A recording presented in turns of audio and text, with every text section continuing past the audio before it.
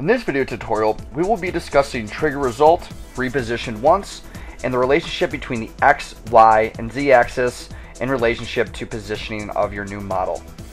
Alrighty, so I just added two different models up top. One is my magnifying glass and one is my spaceship. My spaceship I put on paddle number 1. It is currently at its 100% scale, which is the default setting.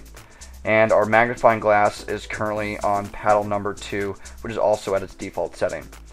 So let's go over to the right side to where we can add a rule, and we are going to be dealing with proximity outside in relationship to repositioning our model once.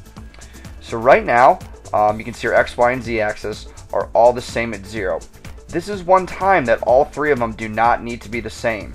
It all basically depends on where you would like your model to be repositioned to. You do need to remember that our X-axis is from left to right, our Y-axis is up and down, and our Z-axis is forward and back. For an example, we will actually reposition everything to 100.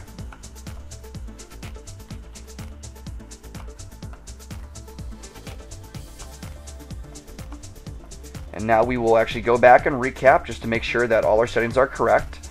So right now, our spaceship on paddle number 1, our trigger is that when it gets too far away from paddle number 2, which is the magnifying glass, it is going to reposition once, 100 millimeters on the X-axis, Y, and on the Z-axis. So you can see that here's our model that's going to be repositioned when it gets close to our trigger setting over here of the magnifying glass. So now let's go run this in mouse mode and see what our results are. You can see they both are currently starting where they're supposed to, on top of the paddle. And you can see that as I move paddle number 1 slowly away from paddle number 2, that'll reposition 100 millimeters on the X-axis, on the Y-axis, and the Z-axis. So right now, we can actually we can go around the model so you can see a little bit better how it got repositioned.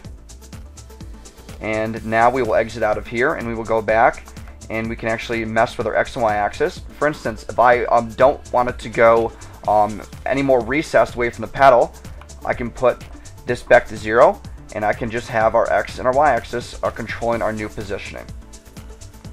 And we will run it in mouse mode again. Alrighty, so now you can see they both started off in the same position. As we get it farther away, you can see that it did not move it forward or back. You can see that all it did was just moved over to the left and it moved it up higher. So we only this time messed with our X-axis and our Y-axis. Now this time, we actually will leave our X-axis at 0 and we will only mess with our Y-axis, which will just raise the model up 100 millimeters directly straight up from the paddle. We'll run in mouse mode just so we can get a better understanding of visually what it looks like. Alrighty, so you can see it starts out the same, and as we move it, as we zoom in a little bit closer, you can see that the paddle did not move left, it did not move right, it just moved straight up on the Y-axis. Now we can actually go back and we can see what happens when we only move it on the X-axis. We'll put that at 0 and we will put X at 100.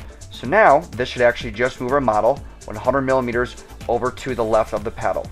So all we have to do is just move it a little bit away and you can see our interaction just happened. And now the model did not move up, did not move forward and back. It just moved 100 millimeters to the left on our X-axis.